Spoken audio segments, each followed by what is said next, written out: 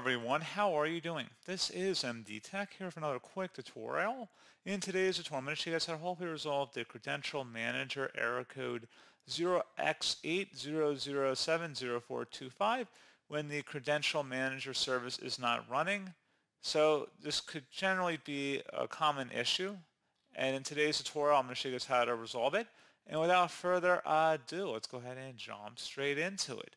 So all you have to do is open up the search menu, type in services, best match, or come back with services. Go ahead and open that up. And now you want to go down to the Credential Manager service right here. Double click on it. If service status is stopped, you want to select the start option as well as setting the startup type to automatic. And then once that's done, select apply and OK.